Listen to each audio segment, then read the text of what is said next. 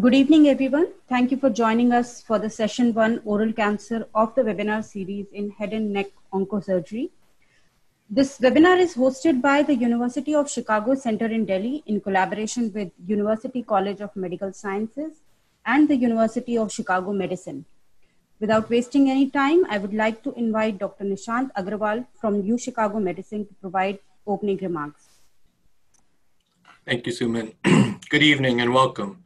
My name is Nishant Agrawal and I'm Professor of Surgery and Section Chief of Otolaryngology, Head and Neck Surgery at the University of Chicago.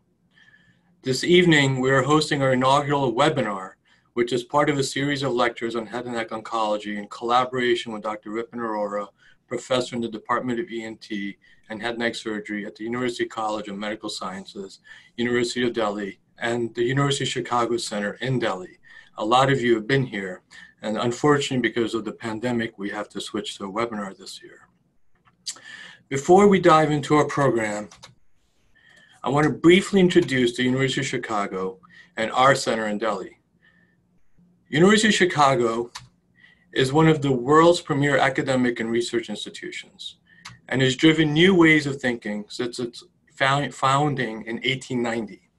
Today, UChicago is an intellectual destination that draws inspired scholars to its Hyde Park campus and international centers, keeping UChicago at the nexus of ideas that challenge and change the world.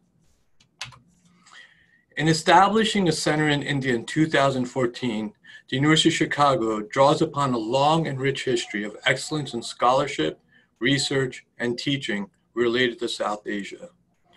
Since 2014, the center in Delhi has hosted 590 events with more than 140 collaborators and 30,000 participants and awarded nearly 100 grants. Today, the center in Delhi is instrumental in hosting faculty activities, and its presence has allowed University of Chicago faculty to establish long-term relationships with partners in the region, resulting in a constant stream of contact and collaboration. It has also allowed the university to build lasting institutional partnerships with Indian institutions, including those represented by many of you here today. Through the center, the University of Chicago's growing collaborations in India around health and medicine have ranged from work with the Indian government on expanding healthcare to developing a non-invasive diagnostic tool for early detection of oral cancer. Their center illustrates our commitment to growing knowledge and enriching human life. So thank you, everyone, and welcome. Thank you, Dr. Agrawal. Now I would like to invite Professor A.K. Jain from University College of Medical Sciences to provide welcome remarks. Thank you very much. And dear Nishant Agrawal from UChicago and Chicago University, distinguished faculty and dear participants. I'm so very happy to participate in the first of the webinar series on oral cancer. Well, as you know that for oral cancer, we, India and Indian subcontinent are in a difficult, different frame than the world because we have a huge number of oral cancers, so much so that our incidences, is almost, it is one of the top 3 oral of the total cancer in India. And the reason being that because of some social habits of tobacco chewing or betel nut chewing, and that is spread far and wide. We have a huge population, so as such, the number of these patients, they are huge in number. We have a huge disease burden. And these patients, since they come at a very younger age, and they have some of, since they are in far off places as well, where our healthcare is not, we do not have an optimal delivery of healthcare universally in the length and breadth of the country. So there is always a delay in the diagnosis. The reach to us, to the tertiary care center or to the treatment centers in a far advanced stage of disease. Hence, they have a big complex problem to tackle, to treat. And in that, treating such a huge disease burden as such because of sheer population. Younger patients having a pre-malignant mucosal fibrosis, patients reaching an advanced stage of the disease. It's a huge challenge.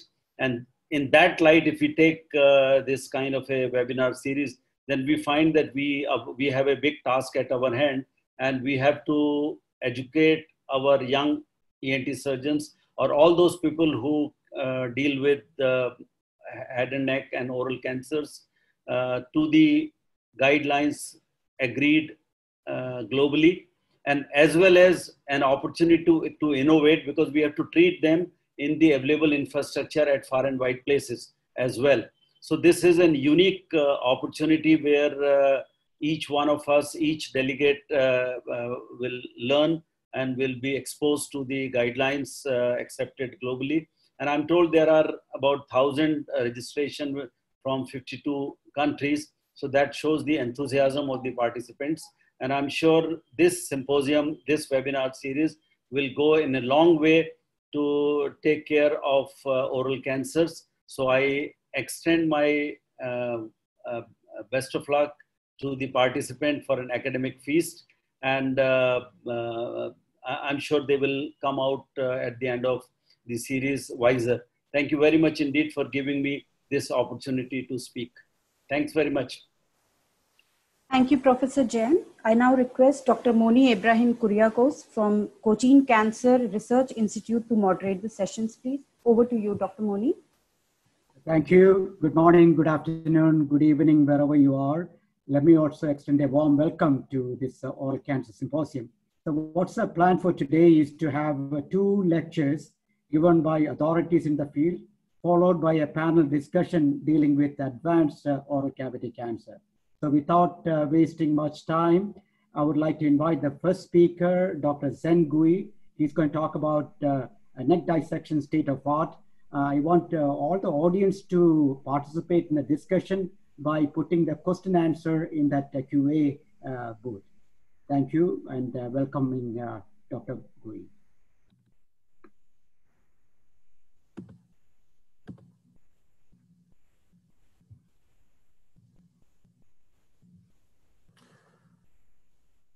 Okay, good morning, everyone. Good evening. I realize that there is a time difference for the vast majority of you. Can you just give me a thumbs up if you can see my slide? Okay, it gives me great honor and privilege to be speaking to your group. We had the opportunity for close collaboration last year, and unfortunately, due to what's going on, we'll have to do this instead. But it is always an honor and privilege to be in the presence of esteemed faculty members among the panelists. So I actually renamed my presentation to reflect what I thought was the state of the current art of understanding of the neck dissection, which is a critical component of what we deal with in terms of treating oral cavity cancers. So before we launch into contemporary data, I thought that it would be particularly relevant to share some insights from Dr. Kreil, and this was from his original paper published in 1906 with the American Medical Association. So, reading this paper yesterday, I thought that it had some particular pertinent insights that are still very applicable today. So what Dr. Kreil mentioned was that in oral cavity cancer, immediate extension of the primary focus is principally by lymphatic permeation and metastasis in the regional lymphatic glands. And then he goes on to say that in cancer of the head and neck, death almost always occurs by local and regional development of the disease. So, for all the current understanding of, head and neck cancer, this was actually known in 1906. And so then Dr. Kreil goes on to say, what then is the best method of surgical attack? An incomplete operation disseminates and stimulates the growth, shortens life, and diminishes comfort. Local excision of the primary focus only is as unsurgical as excision of a breast, leaving the regional glands. And then finally, he says, judged by analogy and experience, the logical technique is that of a block dissection of the regional lymphatic system. And such a dissection, and this is of particular relevance, is indicated whether or not the glands are or are not palpable. So this was in before even the advent of cross-sectional imaging. Dr. Crowell knew this in 1906. So going on to more contemporary data, this was a study of 216 patients with early stage oral tongue squamous cell carcinoma. And one can see that the pathologic status of the neck has a significant impact on survival. Multivariate analysis in the same study identified occult nodal metastasis as the main independent predictor of overall survival, disease-specific survival, and recurrence-free survival.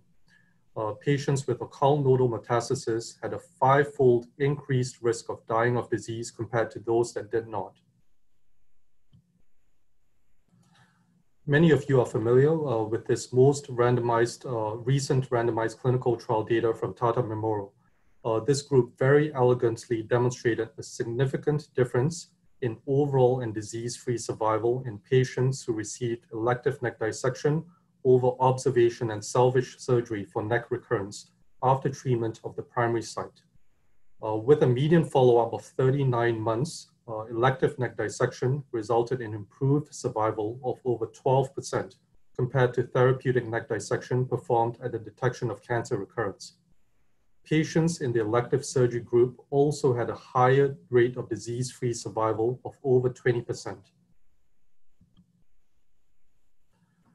So this was a post hoc analysis determining factors which could affect survival, and the group did not demonstrate any particular features that would, for which patients would stand to benefit from elective neck dissection based on clinical or pathologic factors. But what I want to draw your attention to was that the data from this study suggested that among the patients with a tumor depth of invasion measuring less than 3 millimeters, there was suggestion for the lack of benefit of an elective neck dissection. Although once again, the authors highlight the trial was not specifically designed to assess this variable. Now, the other thing was that depth of invasion of the primary tumor was the only factor that was significantly associated with node positivity. There was a marked increase in cumulative lymph node positivity, which was observed with increasing depth of invasion from 3 millimeters at 5.6% to 4 millimeters, at which point close to 17% of patients had occult nodal metastasis. So this is an amalgamation of more recent and past clinical data related to the use of elective neck dissection versus observation.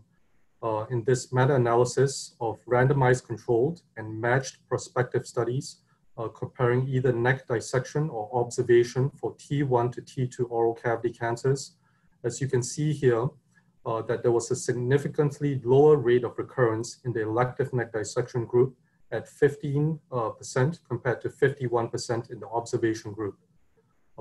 This study also demonstrated that elective neck dissection was also associated with higher overall survival and disease-free survival rates when compared with observation. The significance of depth of invasion is acknowledged in the AJCC 8 staging system, for which depth of invasion is formally incorporated into the T staging criteria, with every incremental increase of 5 millimeters of depth of invasion resulting in an upstaging in T stage. Now, we acknowledge that there exists a wide range of published studies describing an optimal cutoff point for depth of invasion, for which there is an over 20% risk of nodal metastasis and what our many experts regard as the threshold for performing an elective neck dissection. Shown here is a table from a retrospective study of 286 patients who underwent primary cancer resection and neck dissection. Now in this study, no patients with a depth of 1 millimeter of invasion or less had a positive node. From 1.1 to 2 millimeters of depth of invasion, 9% of patients had a positive node. So the data here validates the conventionally accepted criteria of 4 millimeters for which the risk of nodal metastasis is in excess of 20%. But we still acknowledge that there is a wide heterogeneity, and we tend to treat oral cavity cancers as a single group when data also indicates that there is variance for the threshold for depth of invasion and the risk of occult nodal metastasis depending on subsite. Now, switching gears a bit, what constitutes an adequate neck dissection? And this is a focus on a quality metric that is increasingly becoming the focus for all surgical disciplines. This was a recent publication involving an analysis of patients enrolled on the RTOG 9501 and 0234 trials, which involved patients receiving post-op radiation and chemoradiation. But this data was based on pathologic staging of lymph nodes. And this was a study that involved over 500 patients with a median follow-up of 8 years. What the authors demonstrated is what you see over here, which constitutes what we call an adequate neck dissection. The figure shows overall survival curves for patients receiving less than 18 nodes on dissection, comparing those who had greater than 18 nodes from their neck dissection. There was a higher risk of death and local regional failure for patients who had a dissection with less than 18 nodes for their neck operation. Now, switching tack a bit, there is a recent focus as well towards reducing the extent of neck dissections. From en-bloc resection to modified radical neck dissection, and now to super selective neck dissections.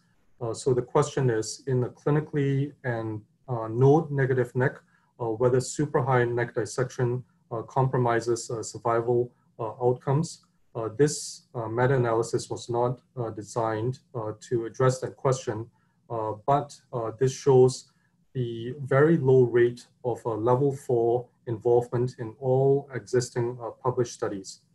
The rate of level 4 skip metastasis did not increase significantly as well with any nodal involvement in levels 1 to 3. And it was also not involved by tumor staging or location of the primary site cancer. Now, if we were to think about a more even super selective operation for the management of oral cavity cancers, this involves the use of sentinel lymph node biopsies. And what you see here is an example of a number of multi-center clinical trials that demonstrated very high sensitivity for the detection of occult nodal metastasis. So most of these studies were done in Europe. The acknowledgement is that sentinel lymph nodes may not always be as sensitive for the detection of occult nodal metastasis from floor of mouth cancers as opposed to tongue cancers.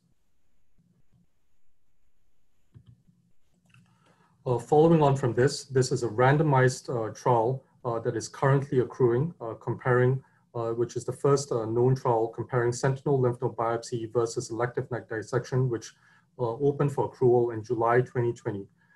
Central to this clinical trial is the role for PET-CT in ruling out occult nodal metastasis prior to enrollment of patients. So patients can only be randomized if they had a negative PET-CT prior to any intervention. The primary outcome of interest in the study in the phase 2 component is actually quality of life measured by patient-reported shoulder dysfunction, and only in the phase 3 of this trial will we know about the results for disease-free survival. One thing that we don't often think about is the pathologic status that is conferred by neck dissection. And so what we see here is high-level clinical evidence, although dated from some time ago.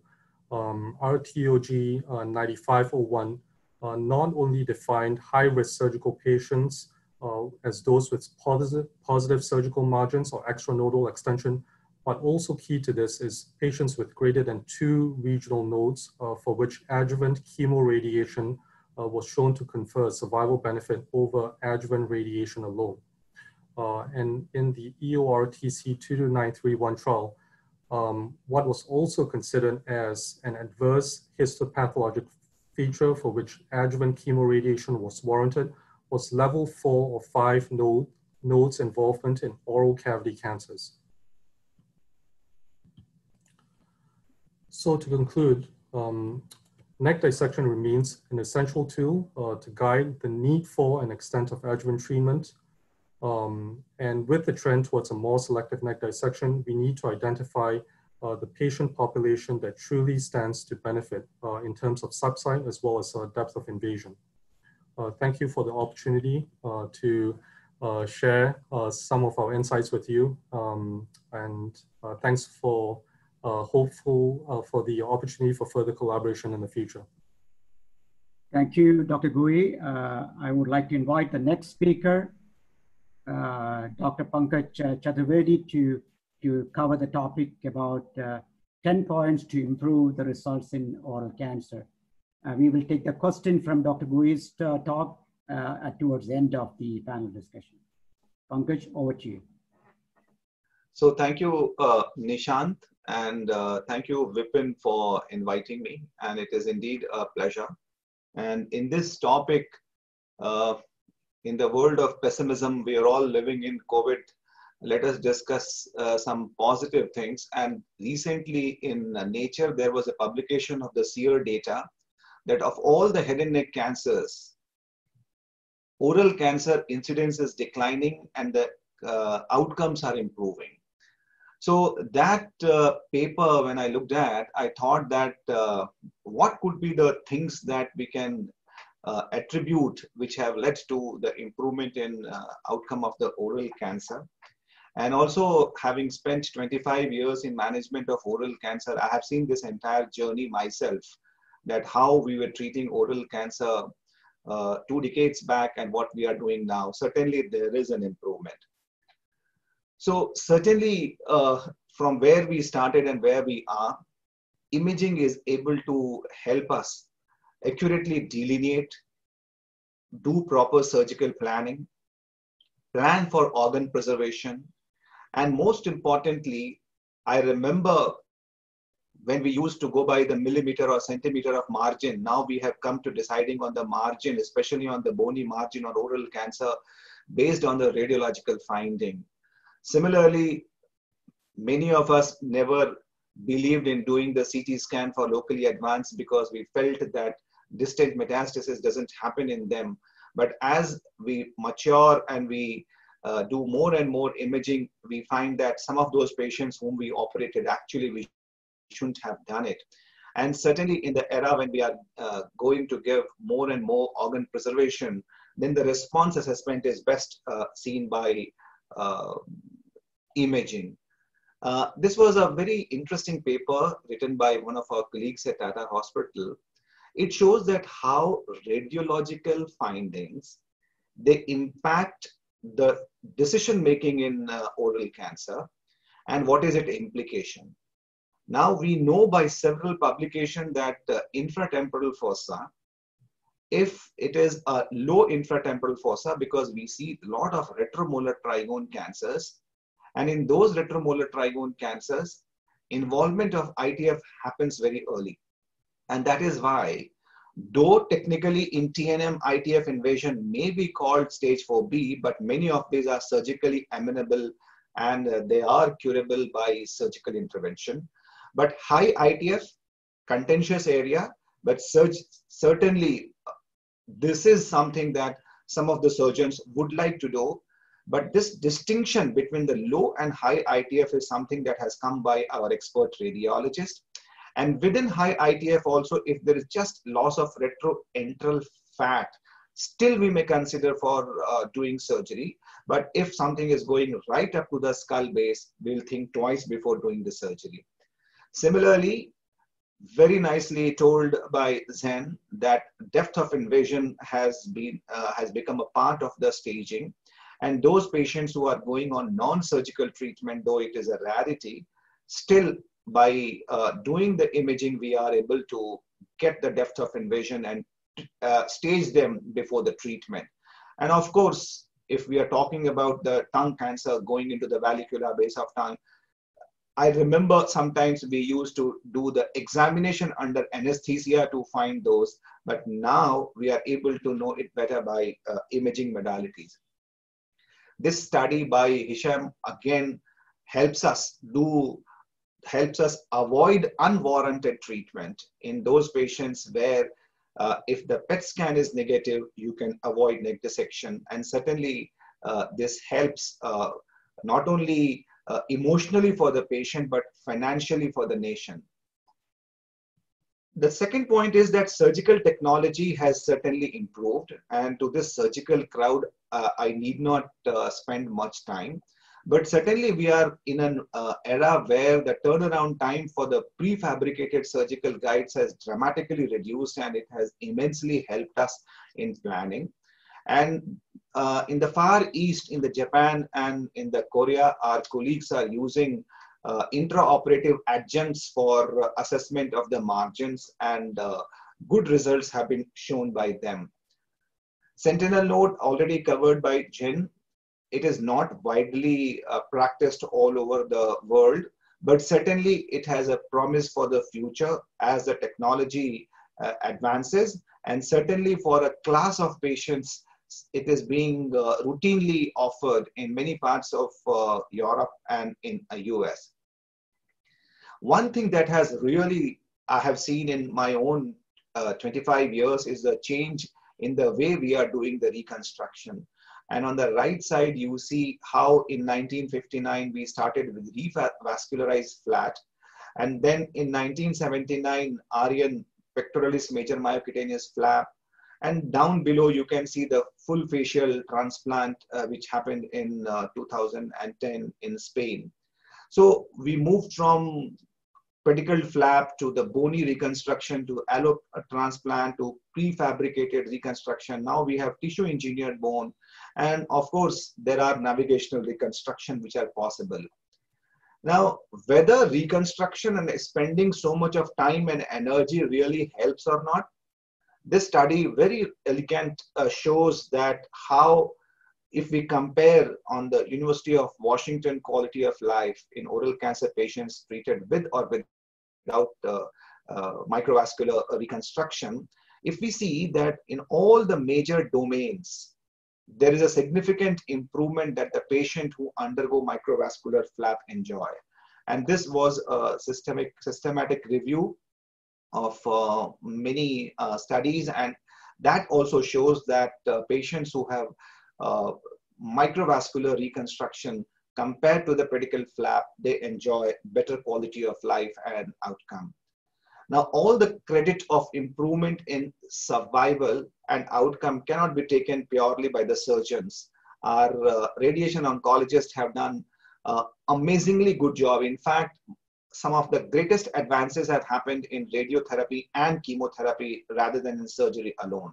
And in radiotherapy, they have gone to an extent of genomic adjusted radiation dosing. Now, these were the things that we would have never imagined, but now 4D treatment planning, adaptive radiotherapy, dose painting, proton ion, we have so many things in our armamentarium. And certainly radiotherapy has gone safer and safer. And now we see patients after 3 weeks or 4 weeks of well-planned radiotherapy, and we hardly see skin reaction or mucosal reaction. So the credit goes to our friends in radiotherapy. Chemotherapy, certainly we know by several meta-analysis that how addition of chemotherapy led to improvement in survival by 6%. And cetuximab, actually, it sounds like a history now, because I remember 10, 15 years back when the Bonners publication came, there was so much of excitement.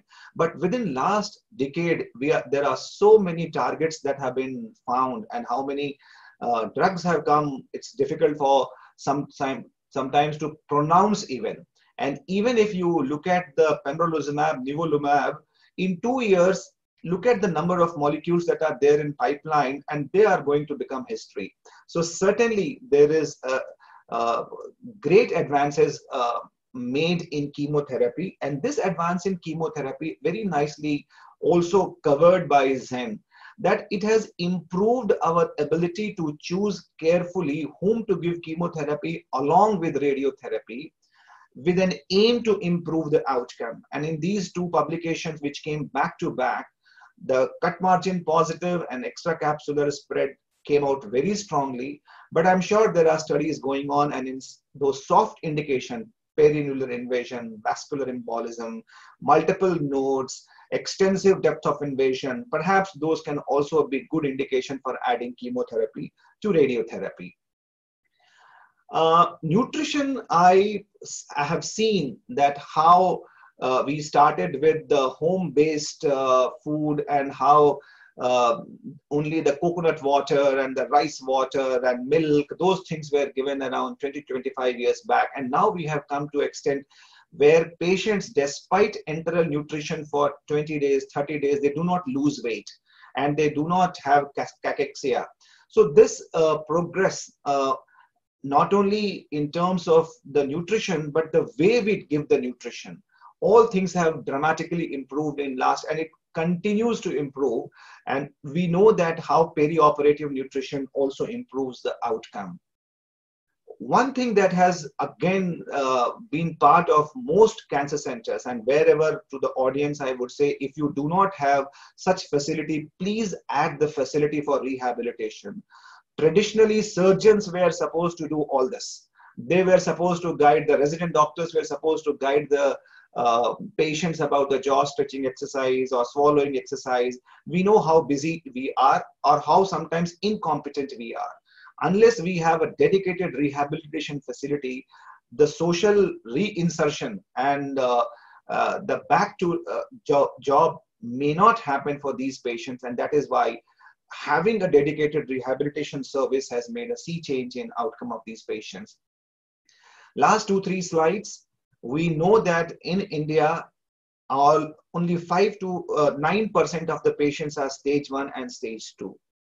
And in US, almost 30% patients are stage 1 and stage 2. And this is one area where we cannot make huge advances in treating oral cancer patient, but at least we can do the stage migration. And if we can do the stage migration and get more and more patient in the domain of first stage or second stage, perhaps we can make a change in the outcome by stage migration itself. And that is where the government of India's whole program, National Oral Health Program, and many of the doctors themselves are indulging in these programs. And there is a nationwide oral cancer screening program, which is quite effective. And I'm sure that at least because of these wide policy approaches, we will have significant reduction in stage 4 cancer, and certainly outcomes will be better. India has done reasonably well in controlling the etiology, and it is one of those countries which in 6 years showed a dramatic reduction in tobacco consumption, which is one of the singular cause of high burden of oral cancer in India. And this may reflect 15 to 20 years from now with the reduced incidence of oral cancer. And before the conference, I was speaking to Vipin, that I remember those physical conferences where banquets were essential and drinks were essential for all the banquets, which is a known etiology. Thanks to the virtual conferences, now those etiologies are controlled and the money for the organizers is saved. And the last, I would say that what has really helped is specialization. I remember there was a time when anybody could treat oral cancer. But now patient's choice, institutional preferences, and also the surgeons are training themselves well. And most patients, wherever they are treated by the multidisciplinary tumor boards, the outcomes are better. So certainly these things have led to a better outcome. And again, I would say that oral cancer in the last slide is an Indian disease. No one else is going to help us in this matter. And if we all can put our brains together, we can certainly find a very sustainable and easy solution for this complex problem. Thank you so much. Thank you, Pankaj. I really appreciate your amazing summary of the tips to improve the outcome. There was one question from, don't know where that person is from. The question is whether we can do implant after marginal mandibulectomy. Any thoughts? So implant after marginal mandibulectomy can certainly be done. Whether it is a primary implant or secondary implant is more important. So what I would suggest that it all depends upon how much residual cortex is remaining and whether your doctor, your implantologist or your dentist is comfortable putting that. Number one, that is intraoperative. But in my preference, I would not do intraoperative or primary implant. I would do the reconstruction, whether the soft tissue reconstruction, most likely with the marginal mandibulectomy. And once the patient has completed the radiotherapy, then I would go for secondary implant. Thank you, Pankaj. I think we will move on. And now we're going to have the exciting part of the conference. That is about the panel discussion. To lead the panel, I would like to request Dr. Garg to moderate and lead the panel discussion, please. Dr. Garg, over to you. Thank you so much, Dr. Moni. And without wasting time, since we are already running short of time, I would straight be going to our panel. We have an excellent panel. We will be having Dr. Nishant from University of Chicago and Dr. D. Cruz, and I would like to congratulate him for becoming the first Indian to be the president of UICC. Dr. Salim would be joining us from Haifa. Dr. Rathore would be joining us from Delhi, Maulana Azad Medical College. Dr. Shamit will be joining us from Patel Hospital, Jalandhar. Dr. Anand Gupta would be joining us from GMC at Chandigarh. Dr. Pragya Shukla would be joining us from Delhi State Cancer Institute. And Dr. Deepak Balasubramaniam from Amrita Institute, Kochi. So I would request Dr. Pallavi to go through the first case, please. Pankaj, do you mind? Deepak had some comments, I think, on some questions, and he wanted to say something. Deepak, you wanted to say... Yeah, Nishant, can I... Definitely, Dr. Deepak. Speak about this. It's about two of the points that Pankaj sir had highlighted. You have to realize that there is a lot of bias when a trial is being conducted. You have the best selected patients, so you have the most stringent inclusion criteria, the most stringent exclusion criteria. For example, the Bernier and Cooper combined analysis, which had stated that if you have ECS and positive margins, you give adjuvant chemotherapy with radiation. But if you look at the NCDB analysis, which is a population-based analysis, Ajmani published it a couple of years ago, and they found out that if you have positive margins, you don't have to give chemotherapy.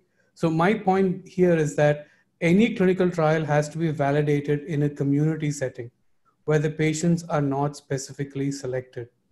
And I don't think it's right to absorb a clinical trial into clinical practice without it being proved in a community setting, because a trial setting is completely different from what you would do to patients. And the second point that he mentioned was cancer cachexia.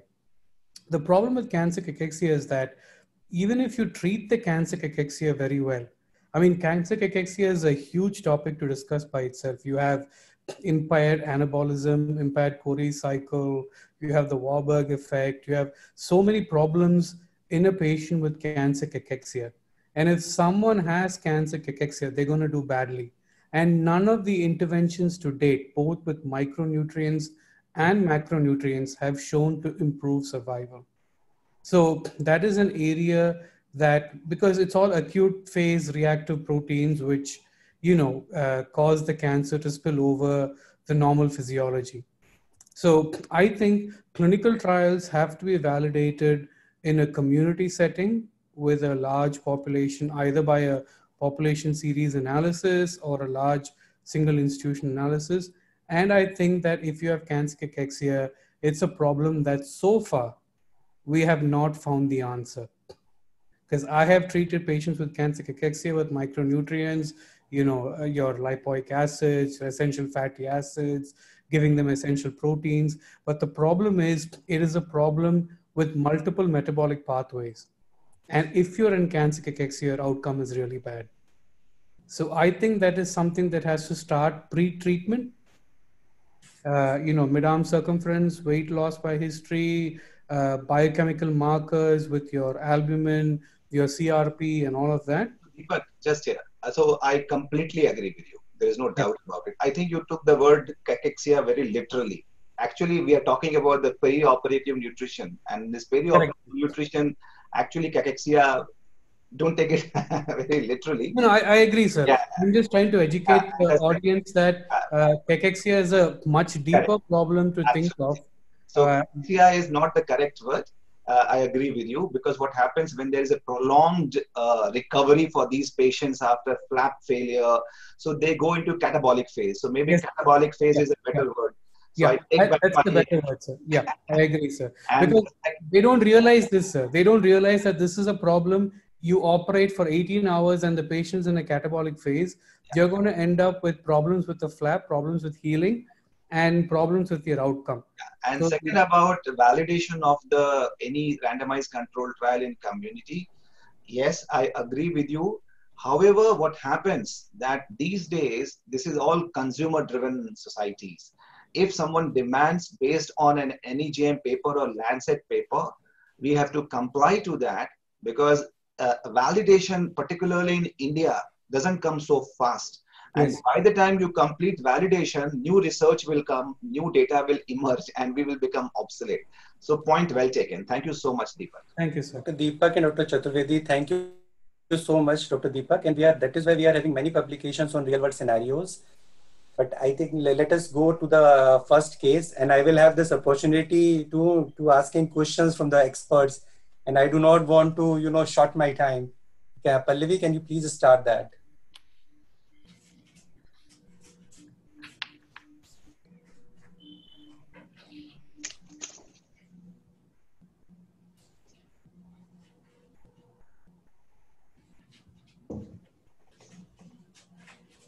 So good morning, good afternoon, and good evening to all.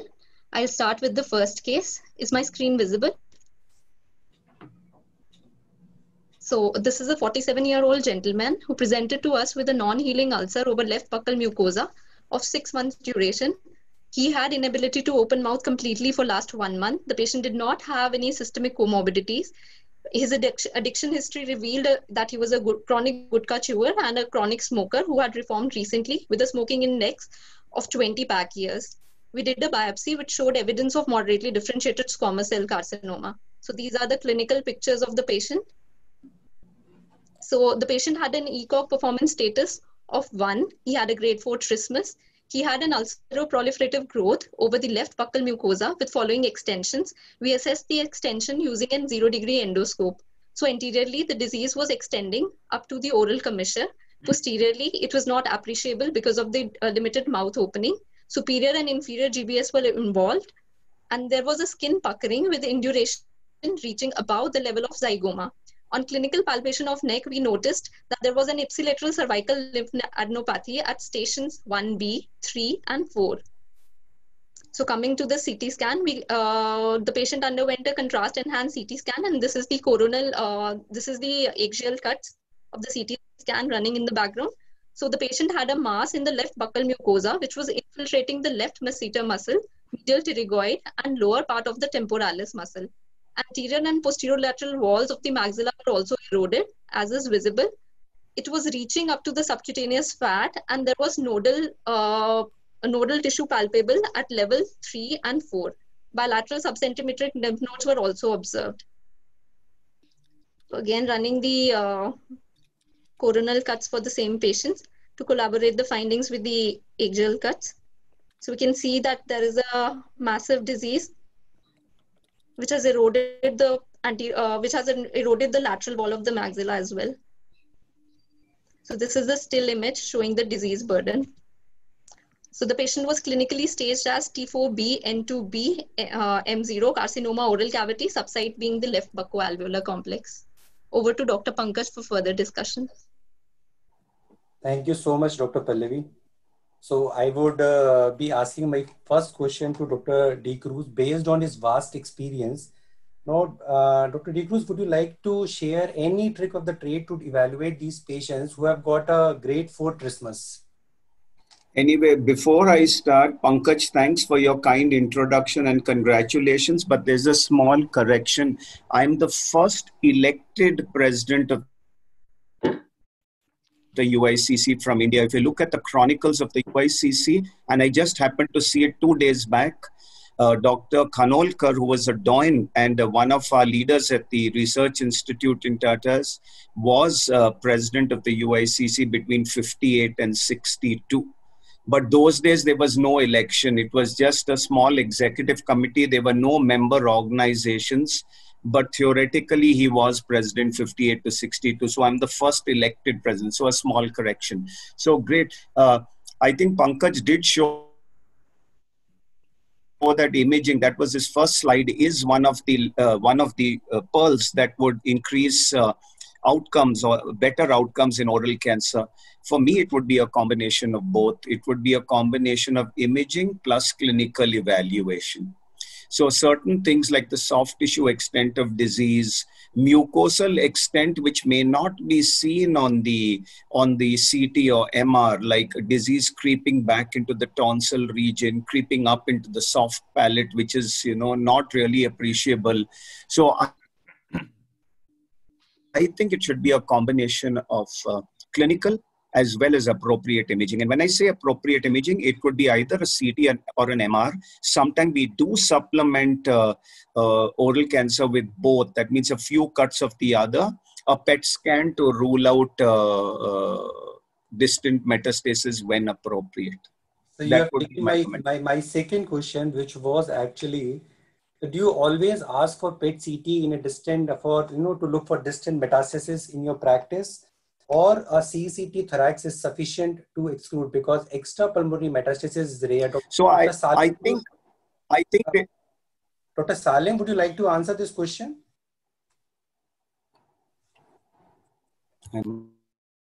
Dr. Salim? Yes, hello everybody. Yeah, hello. Hello. So I think that the CT scan will be enough for this patient, and we use here a CT scan sometimes with bone scan. We have also PET FDG available, but I think that the CT scan with good radiologists can be enough So Dr. Salim, in your practice, you routinely do not get a PET CT done in an advanced oral cancer, and you believe that the CT chest is good enough. Yes. To look for extrapulmonary metastasis. Dr. Nishant, what is your practice? I know you do not see these tumors so commonly. Yeah, Pankaj, so generally for advanced stage head and neck cancers, including advanced stage oral cavity cancers, we generally go to a PET scan.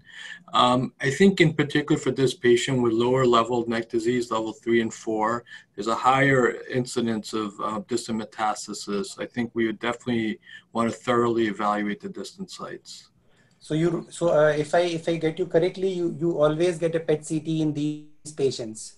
Stage 3 and 4, we generally get PET CTs, yes. So difference of opinion. So I'll come to Dr. Shamit. What is your practice, Dr. Shamit? So in 2014, we had tried to study our patterns of metastasis in distant metastasis in head and neck cancer. We looked at a cohort of 773 patients, and we realized that for stage 3 and stage 4, we realized that a CECT, at that time we were not a PET institution. We acquired the PET only the next year after that study was done. But a CECT thorax is adequate systemic staging in our opinion. We usually, in our area of practice, we see a lot of alcohol-related cancers also. So we supplement it with an ultrasound abdomen because the CCT chest and the lower cuts of that don't really help too much. A PET, I would only reserve in advanced oral cancer if you have really low level 4 and level 5 metastasis, where you think an intraclavicular primary or intraclavicular metastasis could also be a picture. Okay. Pankaj, I just want to make one comment yes, which may be relevant today in the COVID times. what I do is, and I agree with everybody, that there are a lot of studies that show that CT is good enough because the primary site of metastasis is lung. But since we are all head and neck oncologists, when I suspect bone or other distant metastasis, like for a hypopharyngeal or a nasopharyngeal, PET CT is what I go for. But for an oral, it may be CT is adequate. It's cost effective. But my point I want to make, in COVID times, I've changed my practice. So I evaluate for operability with one scan, and I do my CT of chest 2 days before. So I have my RT-PCR swab plus a CT of the chest. So I've ruled out COVIDs, the CORADs, as well as I've ruled out distant metastasis. Whether it makes sense, I don't know, but to me it seems logical. Okay, sir. Thank you so much. So I would like to come here after the investigation. So we all know this is a patient who has got a supraNotch disease. Now we have Dr. Mooney as a chairperson. So I would definitely raise this question. SupraNotch disease for many of us is a contraindication for surgery. So Dr. Anand, I would like to ask you, what is actually the extent where you would say, I would not operate this patient? This is inoperable. Actually, the point is, you have raised a very valid point. SupraNotch disease, what people see that it looks inoperable. But I think nowadays, even the paper shown by Dr. Pankaj Chaturvedi, they have done a study and they have found that even in stage 4B diseases, they have operated, but they have not found a good survival. So there is like when you operate, it's important like whether the patient will have a good survival or not. The quality of life is very important. And in this case, I think there is an extension to the fat, which is going in this case, and pterygopoietin fossa is involved, I think. Dr. Pankaj, is it involved in this case? Both the pterygoid muscles are involved. So the disease is going high up. If you take a plane, the disease is going in the supraNotch space. Yes, so, yes. So I would like to bring in here Dr. Shamit. So Shamit, Dr. Mooney, and with Dr. Trivedi, they divided even the supraNotch disease into a low supraNotch and a high supraNotch disease. So in your practice, do you go for an upfront surgery for a low supraNotch disease? So there's an article by I think Dr. Moni was the lead author, but Vijay Pillai was one of the, and they did a very elegant description of classes of ITF involvement. And we've tried to take a leaf out of that, and class 3 ITF involvement probably to us is a contraindication to upfront surgery. But in this patient, it appears that we'd be able to get a margin. I think Anand was mentioning T4B disease, which, if you look at or if you extrapolate AJCC staging, it's probably a misnomer because everything lateral to the medial pterygoid fascia will be classified as very advanced oral cancer. And that might not really be the only indicator or the point at which you want to decide surgical operability. So yes, so we subdivide our ITF involvements and take a call. This patient looks resectable based on the limited images that Pallavi showed us. Dr. Shamit, if I get you correctly, so that Moni's paper divided this into 3 parts: the class 1, the class 2, and the class 3. The class 2 and 3 were the part of the supraNotch disease, where the class 2 was a low supraNotch. There is always a question: can we get a margin in the supraNotch disease, because that will determine the survival.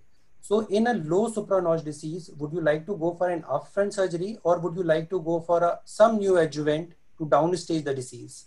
So for a high supraNotch, and again, I'm taking the lead again from our brilliant Indian authors who have put out this paper. Dr. De Cruz is amongst us. The thing that concerned me in the history was that the edema was going up till the level of the zygoma, but it was not going superior to the zygoma. Suprazygomatic extension for sure becomes high supraNotch disease and would not be a candidate for surgery upfront, in my opinion. That patient should get neoadjuvant chemotherapy, and based on performance status, either the 2 or the 3 drug regimen that Vijay Patil and his colleagues pointed out. But for this patient, a low supraNotch disease, and again, a lot of the times this decision making is going to be subjective, and it's going to be single institution driven, or maybe our philosophy driven. It just seems to me that negative margins would probably not be an issue in this patient based on what we saw. We have posterolateral wall of maxilla involvement, but then the pterygoid plates are not grossly invaded based on the radiology that we saw. The muscles are there, and then again, I'm not a proponent of compartmental dissection per se, but this would probably be a candidate where you can get your lower cheek flap in, you can get the entire mantle, because you'll Dr. Shamit, if I get you correctly, so for all low supraNotch disease, you are a proponent or you would recommend surgery. Yeah. So After a anybody in prayer, the if you came, panel, because even in low supranoid, you'll have. anybody in the panel would like to go for a neoadjuvant treatment for a low supranoid disease, or they are all in favor of surgery in a low supranoid disease. So I think the category class 1 is clear, the high supranoid is clear. So there remains a borderline area of a low supranoid disease. Maybe Nishant might want to make some comments from Chicago, because the Indian authors all believe they can take out all disease. And Shamit was going to operate the last case. I nearly fell off my chair. But after Nishant, I'll make some comments. Yes, I defer to the surgical experts who deal with this much more often. Hey, listen. So Dr. Nishant, we're not being politically correct here, huh? So Dr. Nishant, what do you think? What do you think? Would you like to go in for surgery for this? I have changed my mind over the last 5 years since I've come to UChicago, where I see tremendous benefit for neoadjuvant induction chemotherapy. It does help our surgical resection. I think it helps with some margin issues, and I think it improves, in our cases, outcomes considerably. But there is no high-level evidence to support that. Okay. Dr. Deepak, what is your practice? So the entire evidence is based on the 2 papers that have been published from Tata. One is with 700 patients and the other was a matched pair analysis. If you look at their actual indications for supranoid disease, where they would give neoadjuvant induction chemotherapy.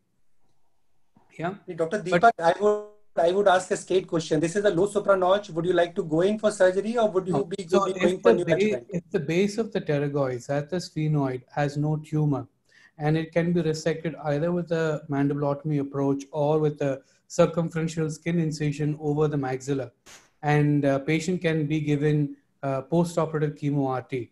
In both the Tata papers, they have insisted that... Dr. Deepak, high supranoid, I think there is no confusion. People would go for, not go for upfront. I'm asking for this specifically for this low supranoid.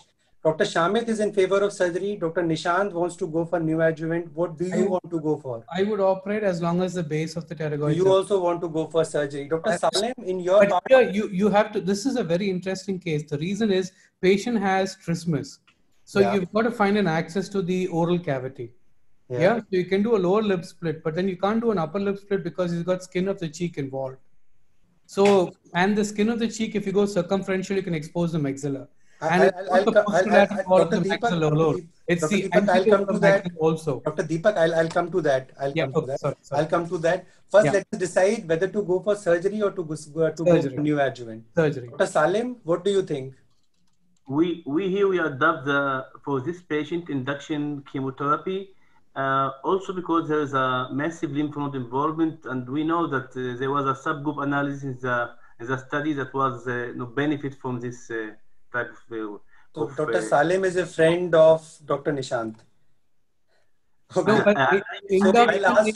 Tata's data, induction was only beneficial for skin involvement and nodal involvement. Yeah, so let me make a point, Deepak. I think you all are confusing the Tata paper. So the first thing about the Tata papers, we said that if there was soft tissue involvement above the zygoma or skin involvement, and that is anterior disease, it has nothing to do with infratemporal fossa. It's disease in the soft tissue cheek.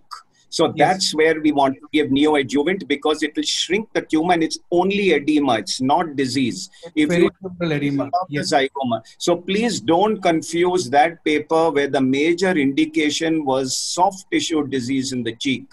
But I think a lot is being made about this infratemporal fossa high and low. To me, this high and low started by Liao's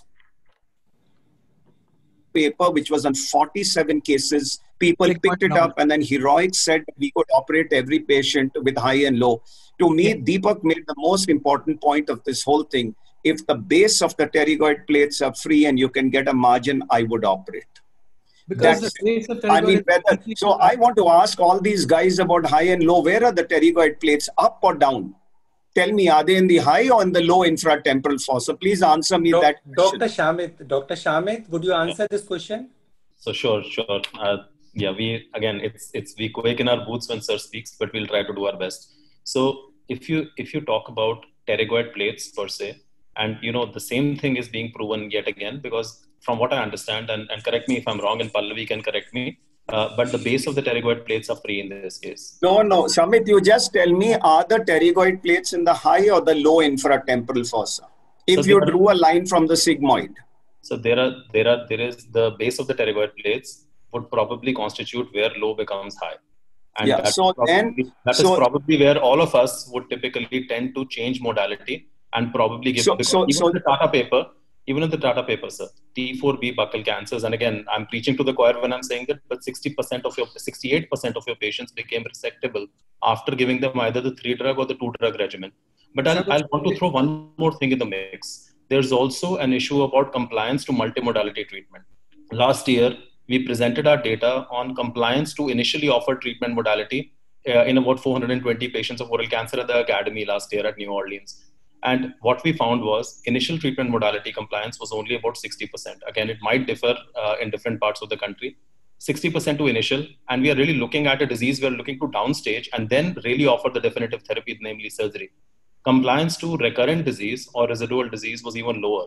So probably, as you would probably agree, we can't really extrapolate from Western literature in all aspects. Yes, we can extrapolate in certain aspects of disease biology, we could, but yes, our patients have a different population also. So we would tend to offer it in low supranotch, but I completely agree. Higher than the pterygoid plates, we would typically offer neoadjuvant chemotherapy based on your data. Okay, Dr. Shamit, as we have to go further, so suppose if we go by the Dr. Nishant and Dr. Salim's approach and if to go for a neoadjuvant chemotherapy, I would like to bring in Dr. Pragya here. So what is your practice of giving neoadjuvant, Dr. Pragya, a doublet or a triplet? Now, we all know the triplet has got, a much better response rate compared to doublet, but it has its own problems in terms of logistics, financial issues, and giving therapy over a period of times and toxicity. Dr. Pragya? So we have we give go for doublet because most of the patients who are coming to our institute are not in the condition to bear with the toxicity and the compliance issues associated. Because of the toxicity, they interrupt the treatment. So it is it is very individualized. We look at the patient profile, but seeing the criteria that we are catering to, we go for doublet. So Dr. Pragya, if I get you correctly, though triplet is better, it is difficult to give the triplet to majority of our patients because of multiple factors. But Pankaj, I want to add one thing. There are 2 papers from Tata said that if you add taxanes to your initial platinum, their responses are better than the conventional cis-5FU taxane. So if you're considering doublet, you have to consider a taxane doublet with, I don't know, Pragya, you have to be the better person to answer. This is from what you have published. I find that cisplat with paclitaxel has the best response. If you're not considering triplet, if you're considering doublet, it should not be cis and 5FU, it should be platinum with taxane. Is that what I agree with the literature, but in our circumstances, it is difficult to implement. There are so many issues associated. So we prefer giving cisplatinum and 5FU. In most of the cases, because the people that come to our setup, the criteria, the cadre that we are offering and treatment to. But yeah, I agree that Taxol base I got your point, Dr. Pragya. And the other problem is, even with the extreme trial, your best overall response with cisplat 5FU is 20%. But if you added a taxane in the T2... Dr. Deepak, I got your point, and I think it's a very important point to be made to attendees that though triplets with is better, but many times it becomes difficult to replicate what is there in the books to your practice. Yeah. Okay. So I'll come to Dr. Anand. Suppose you have given 2 cycles of chemotherapy and the tumor responds well. When would you like to operate? After how many cycles? Maybe 2 cycles, or you would like to go 2 more? After how many cycles you would like to operate? After 2, at our hospital, we take a protocol like after 2 cycles, we evaluate the patient. If the response is good, then we take for the surgery. If the response is not good, then we again go for a 3rd cycle. Okay, as the literature suggests that the maximum tumor shrinkage occurs till 4th cycle, and there is unlikely any response further to after 4th cycle. So you would like to operate after 2 cycles. Any difference of opinion, Dr. Nishant? I would see you can assess response, and if the patient's responding, I would give them a 3rd cycle. If the patient is not responding, then I would switch to surgery. Dr. Rathod, sir, any difference of opinion? Or you would also go after 3rd cycle? Oh, actually, if there is a response. Hello. Yes, Dr. Rathod, sir. Yes. In our setup, we are following the practice that after 2 cycles, we are deciding about the surgery. Because our concern is because this oral malignancy is a basically mucosal malignancy. It spreads by mucosa. So the question which was earlier discussed, whether supra notch, lower notch, higher notch, lower notch, it was basically earlier we were deciding this issue based on pterygomandibular raphe. It was an important landmark which still we are clinically practicing. So based on that, we decide our surgery. And if now we are dealing the case after 2 cycles, then the primary staging we should always take care, because depth of invasion as well as margin, how much we want to give, will always depend on our first clinical assessment. This we should not forget, because if it is shrinking very less, but there may be some anoxic cells in the shrinked area. So this we should always take care, and we decide the surgery accordingly. Okay. Dr. Pankaj, may I make a comment? Dr. Pankaj, Dr. Shamit. I think the number of cycles is also dependent on what regimen you are committed to. If you have a regimen like Deepak said, which incorporated 5FU, and Pragya is okay with that regimen, then that regimen typically would have a three weekly course. So normally what we do is, if we are committed, or if our medical oncology colleagues decide to give triplet chemotherapy incorporating 5FU, then in that case, we'll anyway see the patient, because response assessment after resolution of dysplasia and vasogenic edema is going to be most 3 weeks after the end of the 2nd cycle. Yeah. So at that time, we'll do a scan and reassess. And if we think that we're going to proceed, we'll do that. Otherwise, in the same setting, we'll offer a 3rd cycle of chemotherapy. However, the same situation might not be true if you're committed to a doublet regimen, like again, Deepak was mentioning and Pragya was mentioning as well, where you have a cisplatin and a taxane-based regimen, because those regimens are typically given on more frequent intervals. But Shamit, let me interject here. Even if you have stable response, the patient still do well with surgery after that. Yeah. You don't have to have complete response. You don't have to PR. Definitely. Can I just? Sir, I'll bring you. Pankaj, I want to make a point. Sir, I'll bring you here. Let me ask my question, sir. The last question is from you. So you see, whenever you operate upon a patient who has undergone neoadjuvant chemotherapy, the margins are always an issue. And classically, we are always taught that post-NCT, the extent of resection should be decided by the pre-chemotherapy status in oral cancer. But now, if we follow the same, we cannot achieve an organ preservation. And with the paper coming from the Tata only this ASCO about the mandibular preservation, what do you think, what should be the extent of resection based on pre-chemotherapy status or based on post-chemotherapy status? So please let me answer. You see, there are a lot of attendees and I see they're 168. If I ask 168 to do a poll now, whether they're going to give 2 cycles or 3 cycles, they won't know what the answer is. If they are the Nishant Agarwal fans, they'll give 3. If they find Shamit's accent more compelling, they'll give 2. And Deepak, of course, is the Lord, so they might give, I don't know how many. So I think we need to surmise. And I think I'll go the Nishant route, not because I didn't like your accent, Samit, but just because we learn from trials. And most trials do a response assessment at the end of 2 cycles. And then when that's complete, if your patient is responding, and you can see from the classical VA trial, which was the first trial that taught us the neoadjuvant route, and change caused a paradigm shift. So I think we have to keep that in mind, and mind well, if the mandible is not involved, if it's a tongue case and I get a complete response, if the guy is doing too well after the 3rd cycle, I may not even go the surgical route.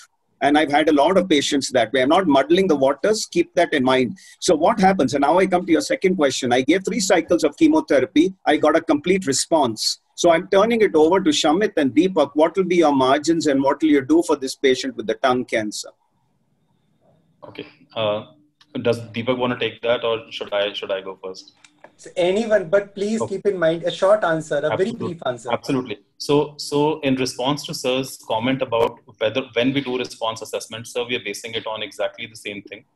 2 cycles given, time given for chemotherapy-induced edema to resolve, and then eventually we do a scan for staging, and then subsequently we proceed accordingly. We, based on our understanding of literature, will go with pre-systemic therapy margins. If you have a complete response, then of course it's a big problem, because then again you're removing too much tumor. But then in our experience, we've not really got CRs after 2 cycles of chemotherapy in T4B oral cancer.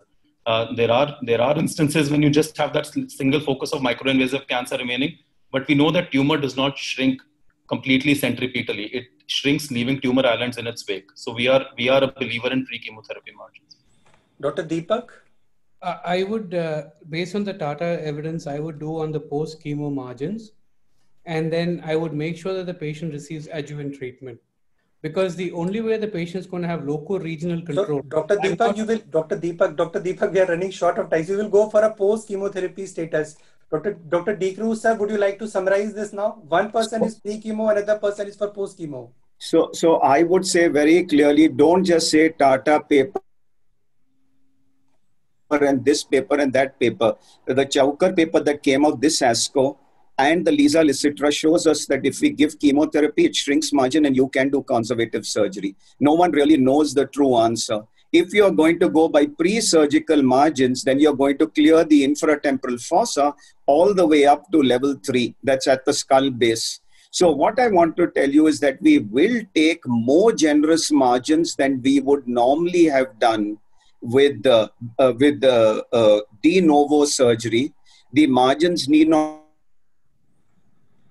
be. So I'm not going to do a total glossectomy if the patient just has a little nidus of tumor on the lateral border. Oh. I'll excise that with generous margins and then give the patient post-operative adjuvant therapy. Oh. So thank you so much. Dr. Nishant, your just one line answer. Dr. Nishant, your one line answer. Pre-chemotherapy status. If you look at the biology of response, so now looking at a molecular and histologic level, the tumors don't shrink concentrically. And what happens is you have little piecemeals of tumor. So I think, as Dr. Neil just mentioned, I think you have to still be very thoughtful in your approach. And I think you have to interpret the data very, very carefully. And I don't think we really know the right answer for this. But we look at a subset of patients whose 2-year survival is 20%. Okay. And we have to factor in the quality of life in those 2 years. I think this question is still, we do not have a consensus for that. No. Dr. D. Cruz, we have to go to the second case. Okay, go ahead. Go ahead. Yes. I use frozen section. I would rather finish one case and sort it out totally. Yeah, so I think that's better. It's difficult to have consensus with so many experts on the panel, sir, working differently in different clinics, sir. Dr. Pallavi, can we go to the second case? Just make sure you have more reconstructive questions this time. Yeah, we do have. Next, that is why I'm going to the next case. Yeah.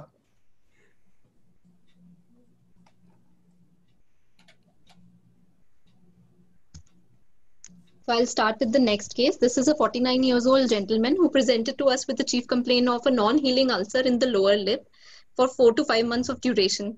He was a chronic gutka chewer and he had reformed recently.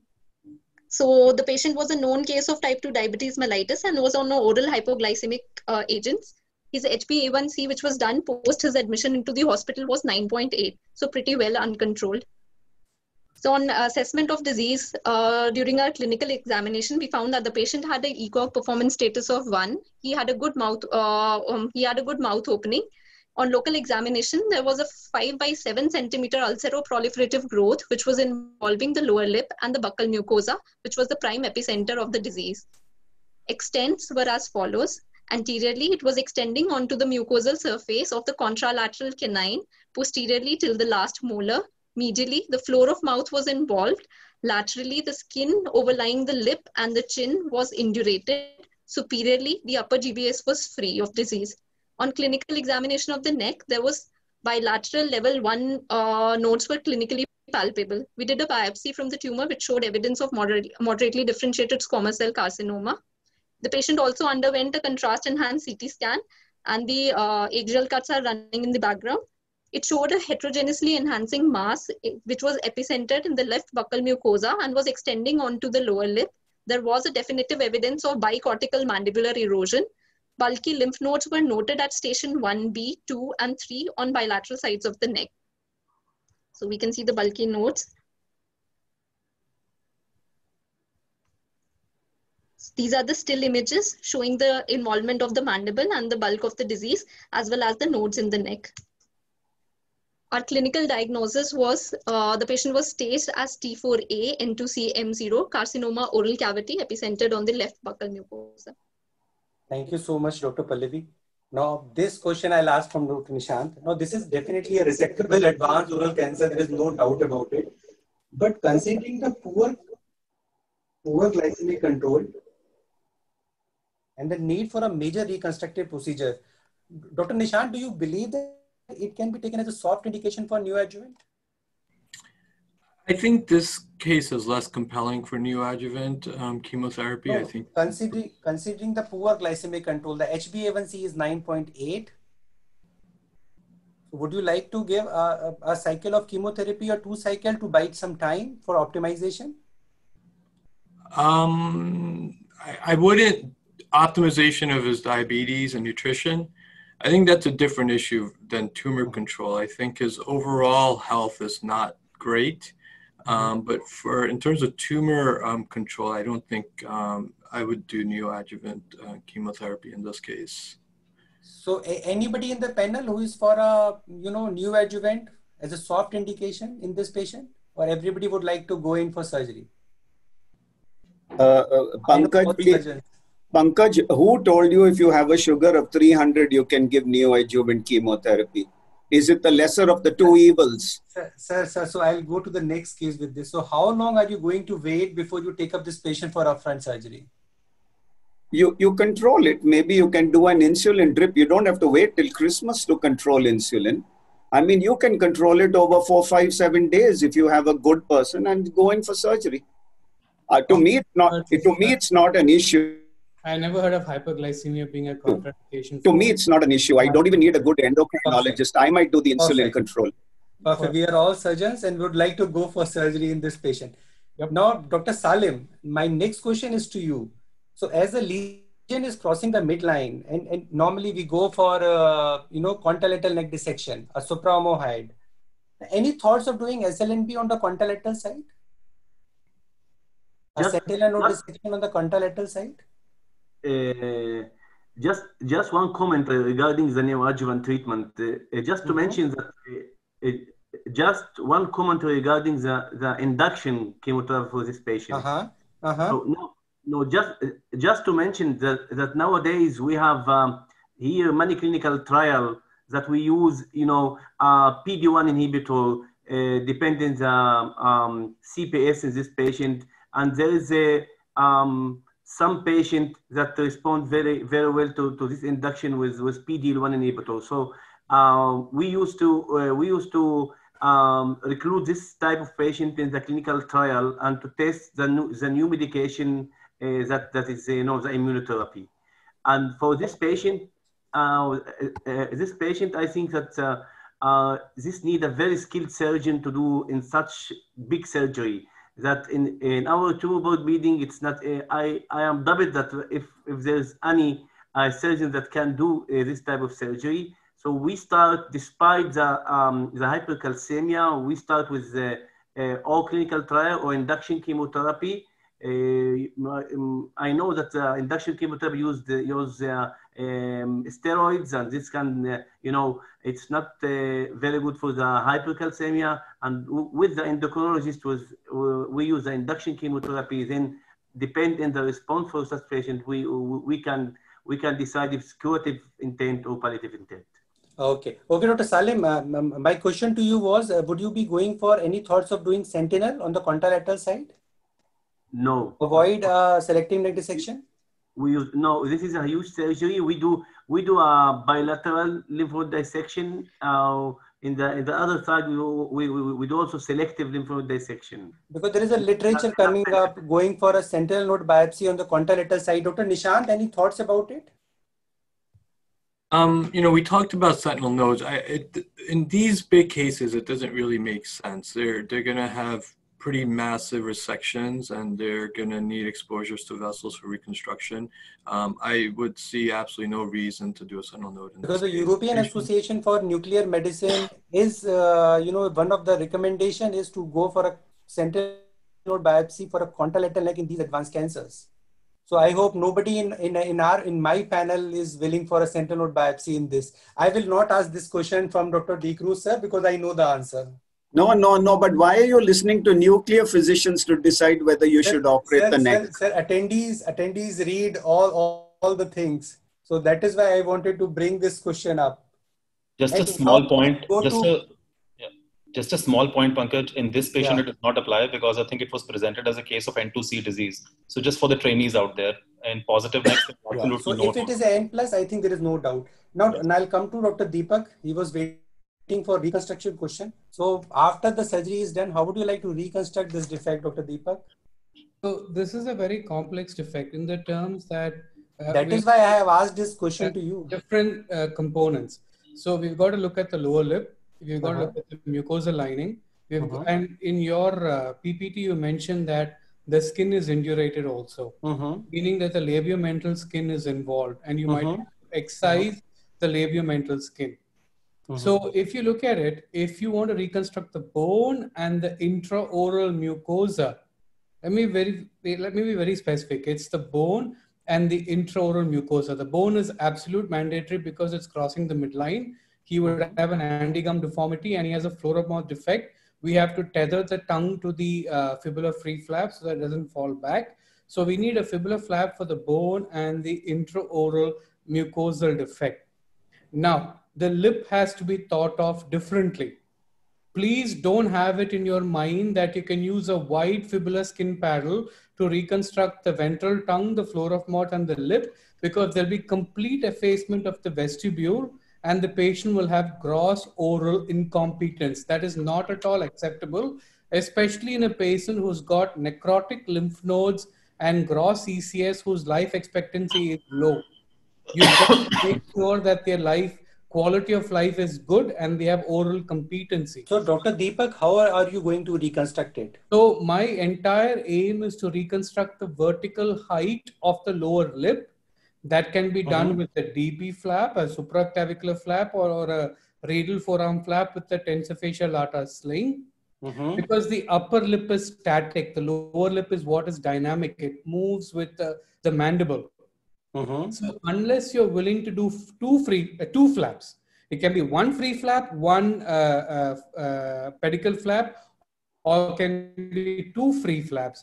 Unless you're willing to do this Dr. sort Deepak, of what would be your plan? Dr. Deepak, what would I would do a fibula and a radial forearm without any question.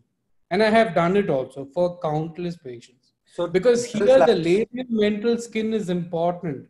You said that the skin was indurated, meaning the divot between the lip and the mentum is involved, exactly where the mentalis is attaching with the mandible. If you don't close that area with vascularized skin, your plate will expose and the patient cannot receive post-operative radiation. Forget all the non-reconstructive surgeons' opinion. It just doesn't happen because I've seen over the last 10 years, you need to have vascular cover, not for the oral cavity, but also for the hardware that you place to hold the mandible together. Okay. I would do two flaps. Anand? Okay. So two flaps. Dr. Anand, any other thoughts? No, I agree with Deepak, completely agree, because it needs at least two flaps and we have to see subsides actually. So I have a different question for you now. So, in current COVID pandemic, would you change your plan? Yeah, in current COVID pandemic, and we can take any role of pedicle flap?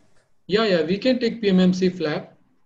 We can take PMMC flap with rib also we can take, because we need to give because the anterior part of the bone will be gone. We can take PMMC with rib. No, the PMMC with the rib is the most useless flap that you can take, because post-radiation, the rib will come avascular.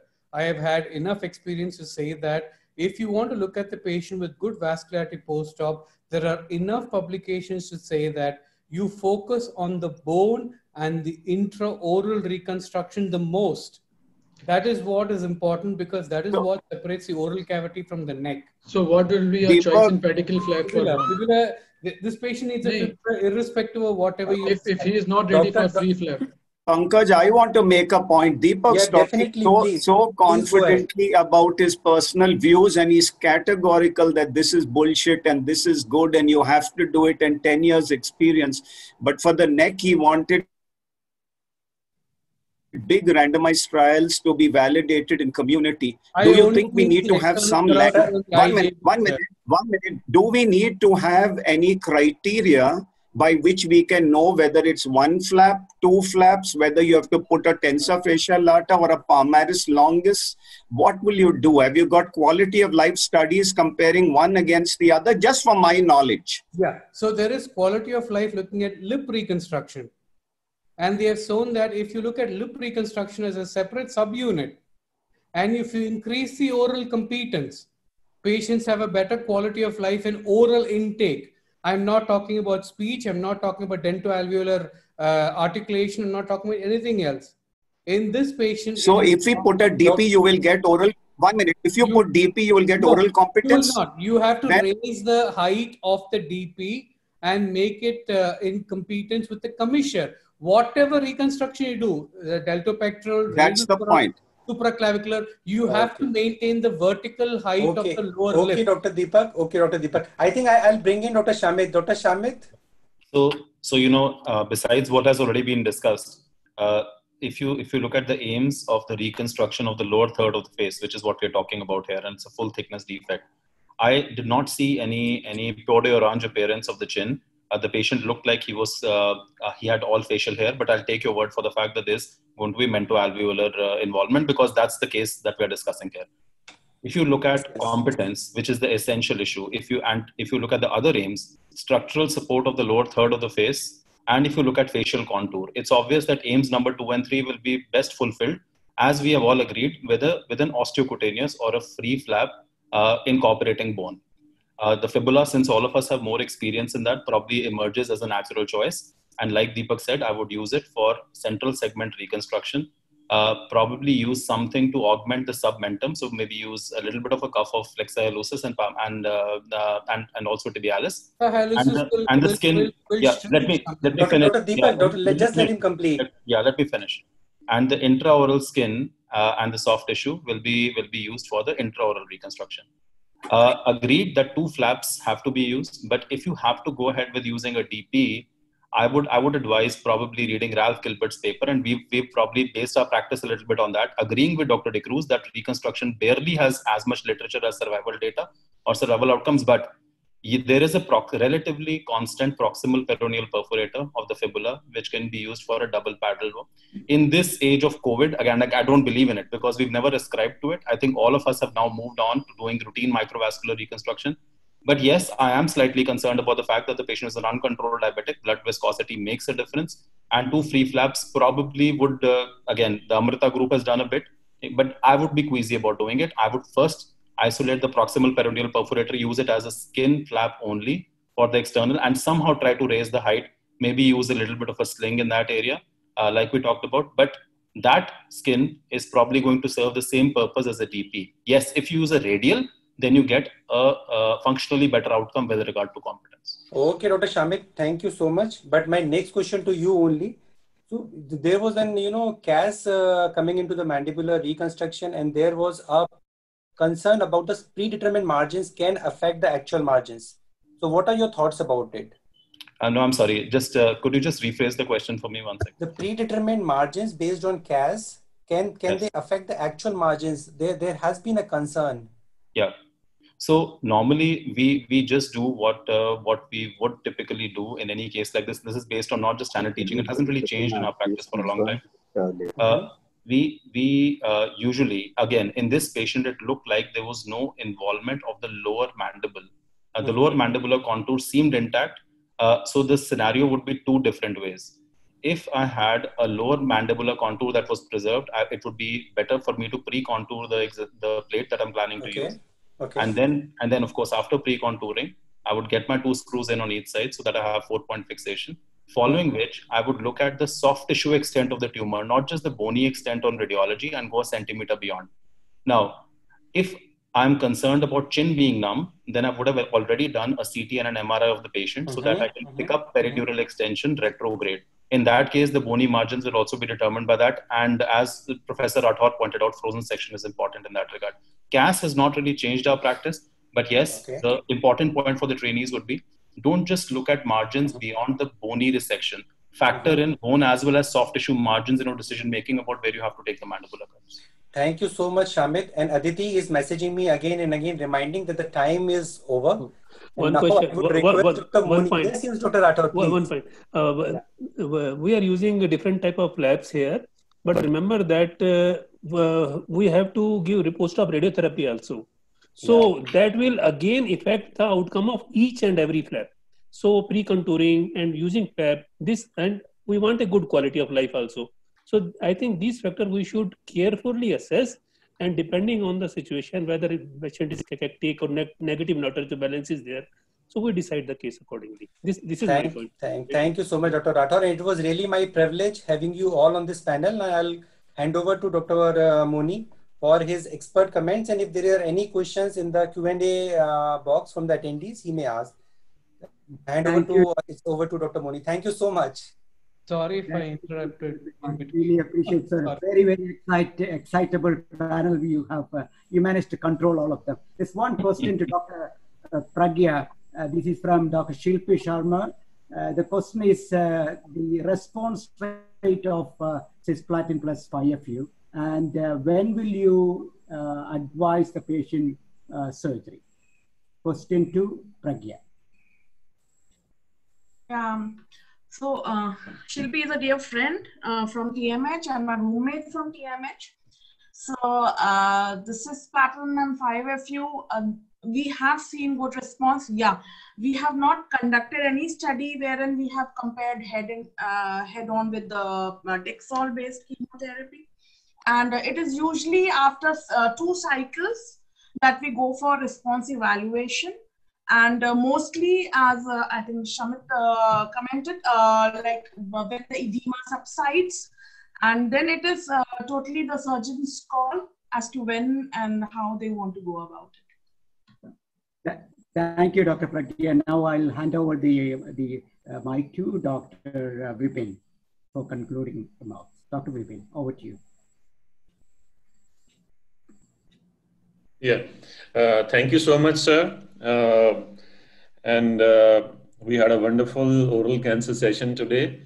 And thanks, Pankaj, for bringing in a lot of fire to it and bringing in a lot of controversy to it. So that is the essence of any panel discussion.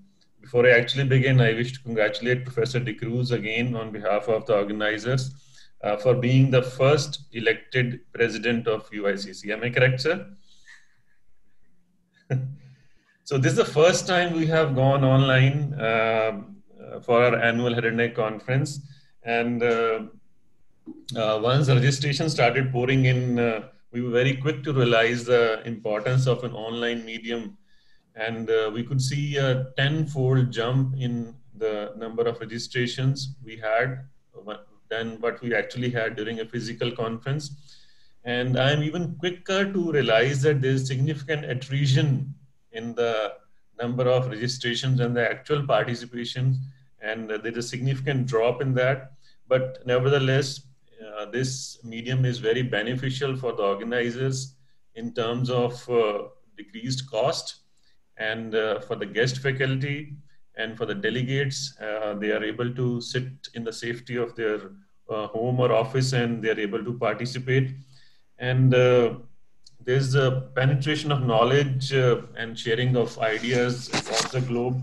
And we had participation from across the globe, from New Zealand to Indian subcontinent to Middle East and North and South America.